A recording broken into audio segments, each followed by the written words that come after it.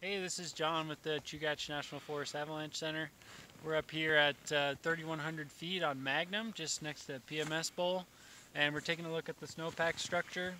We're seeing really similar structure to what we've seen in other parts of the advisory area, with that layer of buried surface hoar here in the upper snowpack, and kind of a facet crust combination right below it. We are seeing kind of a strengthening behavior for this surface hoar layer, where it's bonding a little bit to the layers above and below it. And in our test results, we're getting also indications that these layers are strengthening a little bit. So that's encouraging as far as our weak layers moving forward, but we do still have pretty widespread glide cracks in this area, which are making travel difficult.